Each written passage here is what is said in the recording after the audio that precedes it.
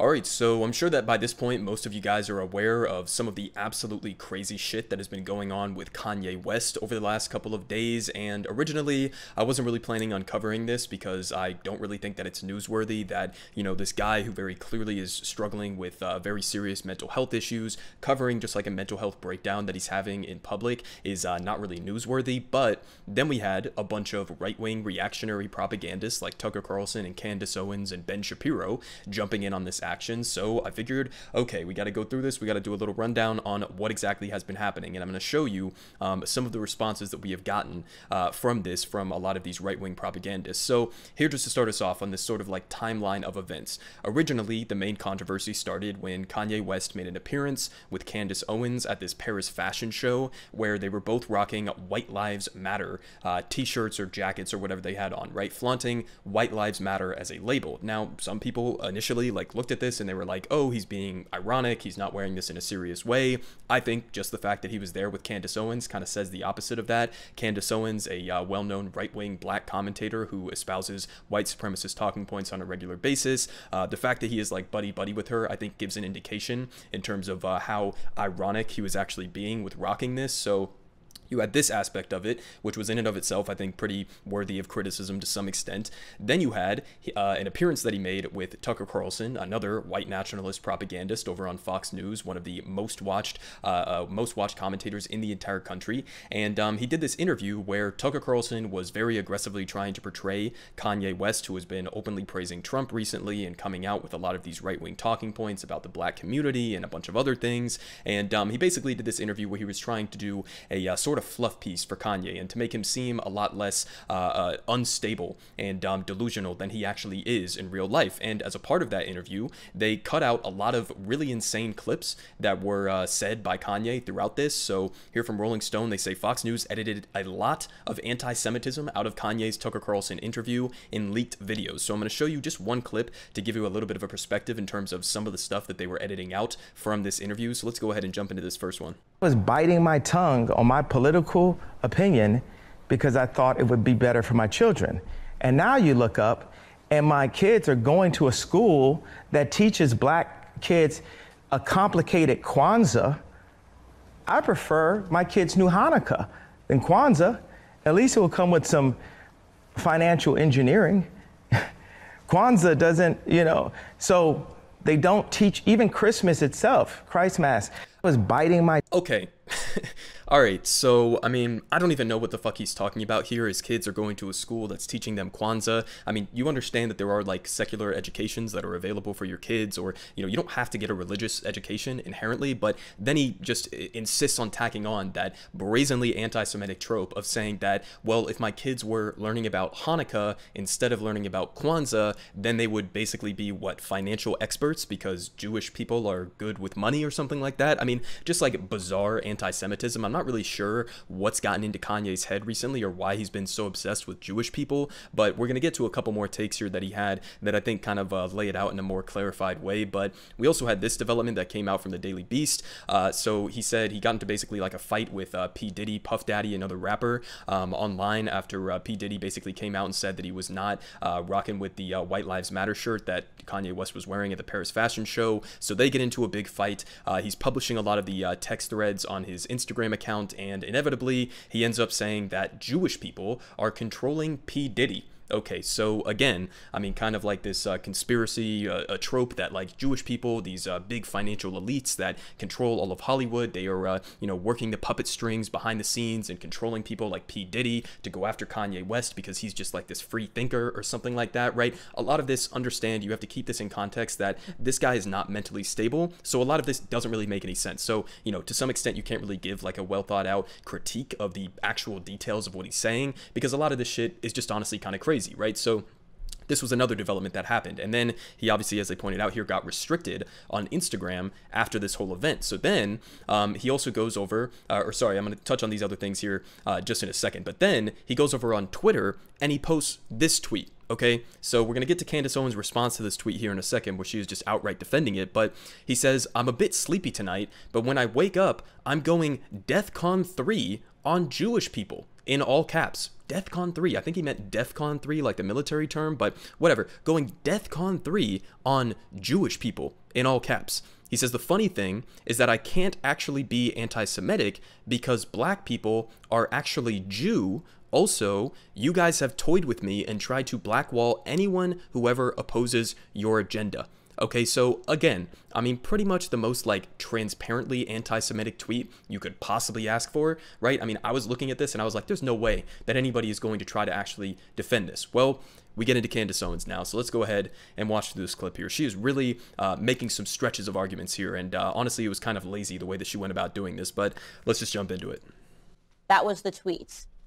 And people subsequently demanded that the tweet be taken down for anti-Semitism. Now, if you are an honest person, you did not think this tweet was anti-Semitic. You did not think that he wrote this tweet because he hates or wants to genocide Jewish people. This does not represent the beginning of the Holocaust. That's if you're an honest person, you'll admit that. You will admit that.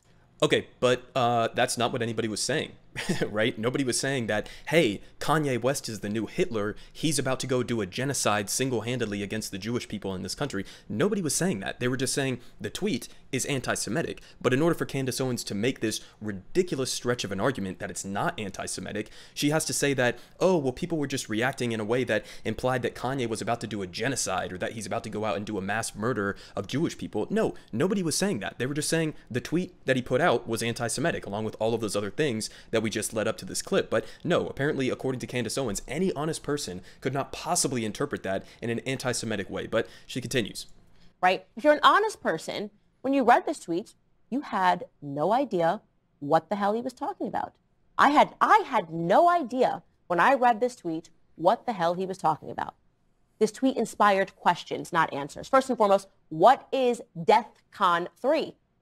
Did he mean DEFCON 3, which would be a military defense position, not an offense for those of you that are offended, a military defense position?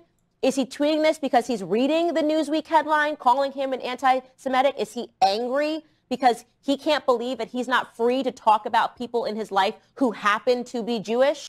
Okay, but he wasn't using that nuance, Candace, okay? I mean, come on here. I mean, listen, I love the way that she brings up the DEFCON 3 argument and puts a very specific and intentional emphasis on the defensive nature of DEFCON 3 as a military term, right? And so what she's trying to do here is kind of imply that like, oh, he's not going on the offense and attacking Jewish people or saying anything anti-Semitic. He's just being on the defense against all of, I guess, the Jewish people in his personal life that have, fucked with him or pissed him off in some way. I mean, it's such a ridiculous stretch of an argument, but also I think it's important to point out that if you go back and look at some of the rhetoric that even people like Adolf Hitler himself were using before the Holocaust, right? And again, I'm not implying that Kanye's about to go do the Holocaust, all right? That's completely ridiculous straw man that she was bringing up. But if you go look at the language that Hitler and the Nazis were using to justify doing the Holocaust, they were using defensive language as well. That was the whole point. They were saying Jewish people and all of these other factions that they ended up massacring as well, the gay communities,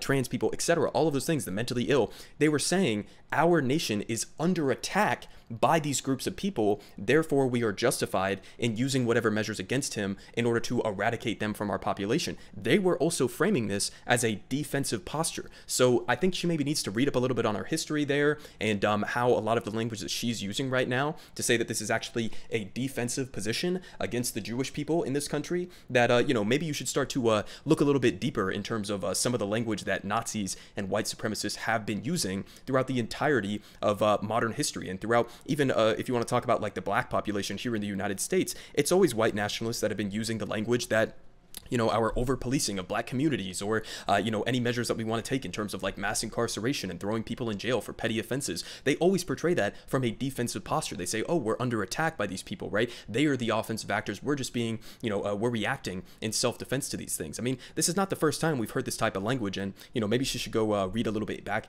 into some of that history there, but she continues here.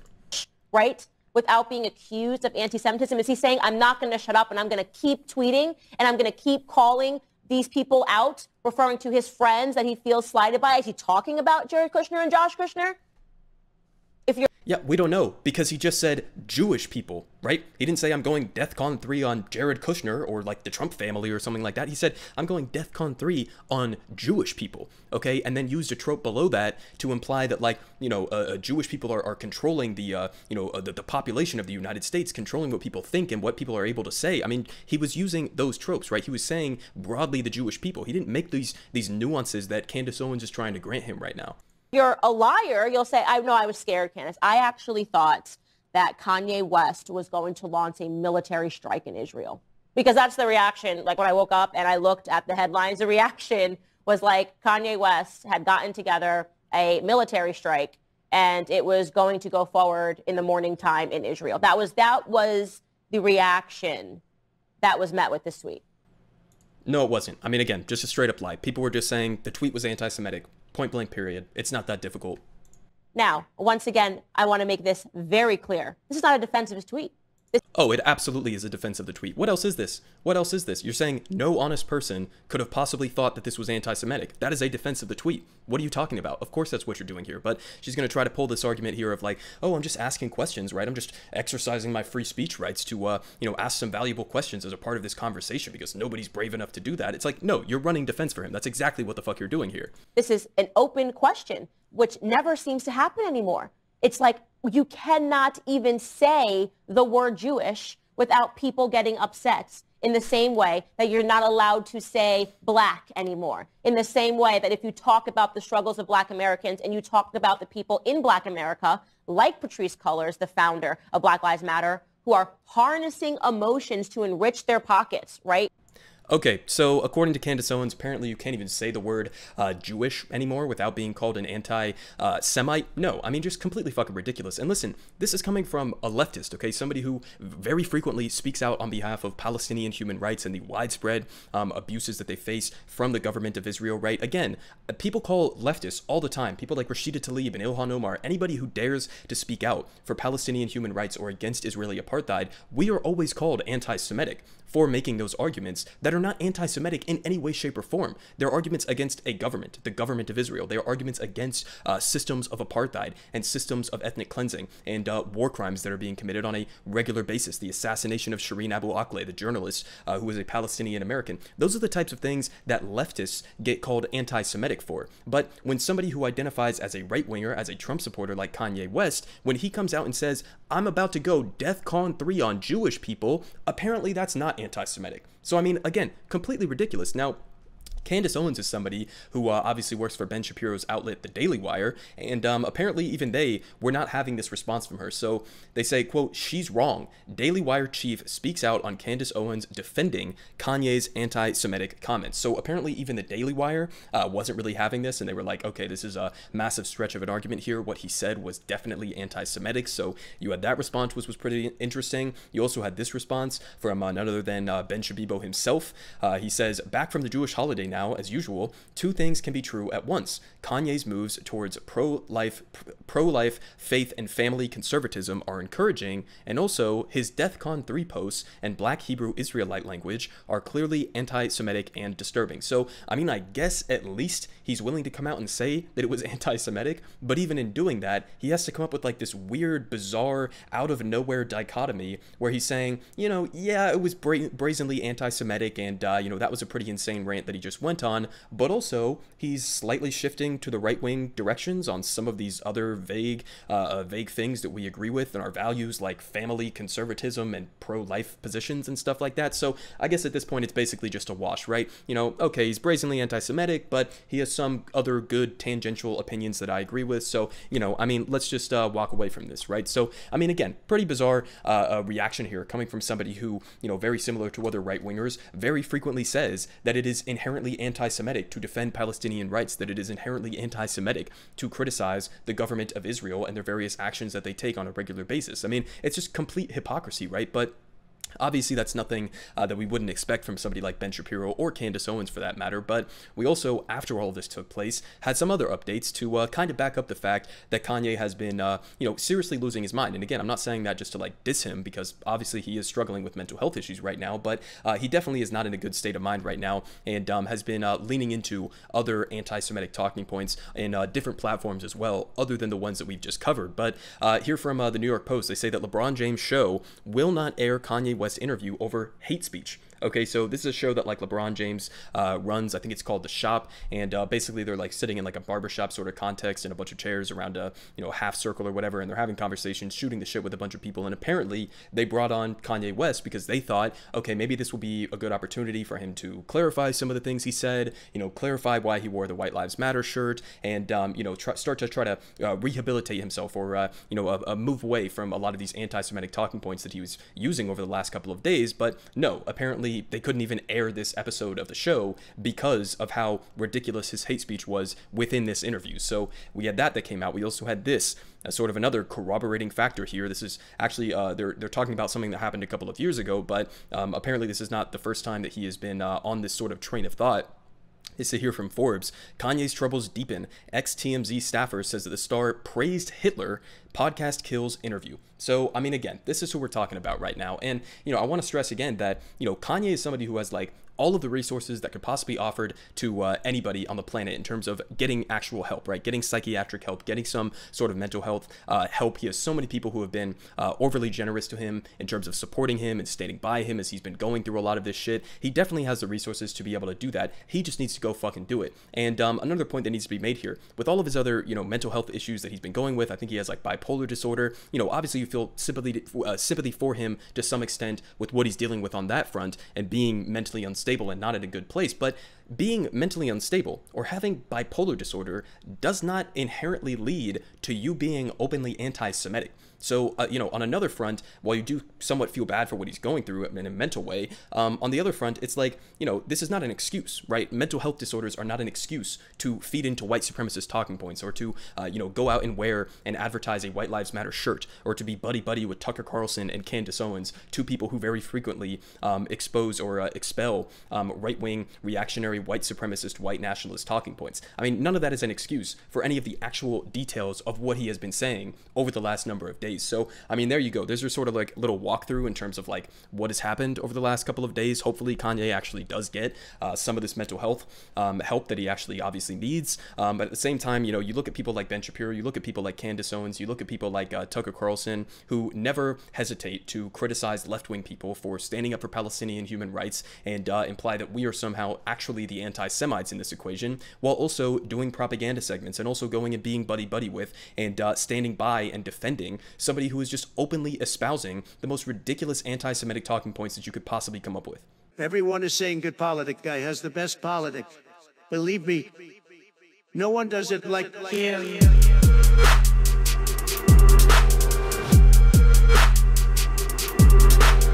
Believe me, everyone is saying